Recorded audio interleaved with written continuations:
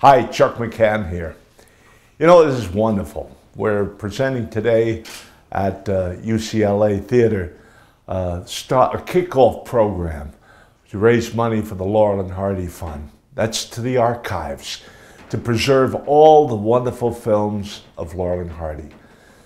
Now, every member of every Sons of the Desert out there, whether you be the Way Out West tent, or you be the Chickens Come Home, or whatever, please raise the money for your particular film, in your neighborhood, in your state, your area. And before you know it, it'll be very simple. I know it's going to come. I know that Stan and Babe up there are watching all of us, and they're providing the laughter there. We're all going to see them one day, I know. Hey, God bless each and every one of you. And remember, as Stan used to say, goodbye now.